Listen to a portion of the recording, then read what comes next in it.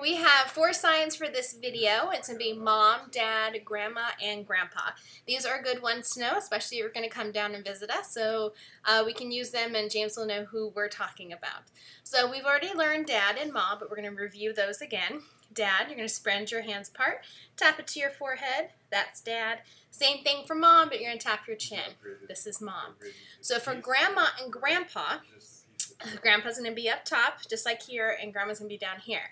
But for grandpa, when you do here, you're going to bounce your hand forward twice, grandpa. And same for grandma. Down here, and go grandma. So we have mom, dad, grandpa, and grandma.